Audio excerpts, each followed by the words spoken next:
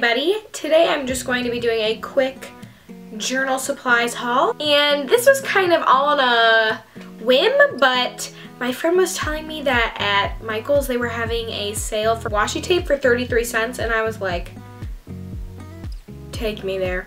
The first set of things that I'm going to show you is all from Michael's, and obviously I'm going to show you my washi tape. We got a lot of washi tape. I'll just do some up closes here, but these are my 3 washi tape that I got, and I kind of did a heart theme, love theme, but then I also got this measuring tape one because I'm going to use that for my Bible.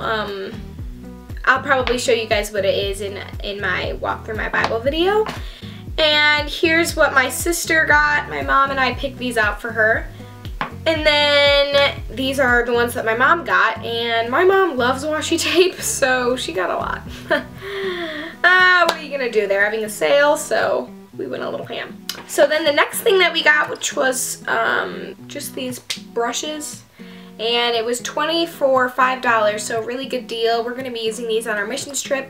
We're going to be painting frames, and so we needed something cheap and something that would work. And then lastly from Michael's, we got this Mod Podge. This is really good for when you paint your Bible, because I don't know if you guys saw, but my sister painted her own Bible and it turned out really good, but the only problem is that the paint chips off, and so you really need something to coat it, and we got it in the matte version.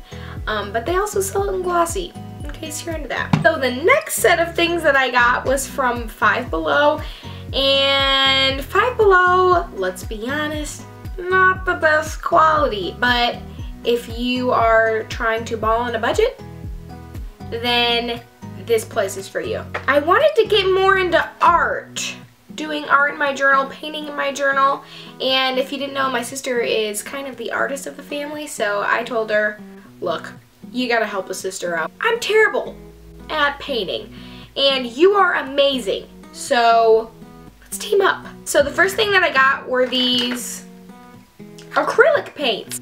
Never done acrylics before, maybe in 3rd grade when I was in art class, but I was like, look, this is like more texture. I can add some more texture to my journals, and it comes in a lot of great colors, including some metallics, so let's hope these work. The next thing that I got is some watercolors, and I don't know if you saw my journaling video, how to journal in 3 easy steps, but one of the steps was to do watercolor, and watercoloring just adds such a good dimension, and we have these amazing watercolor brushes already, but I was like, why not take it back old school, use some watercolors.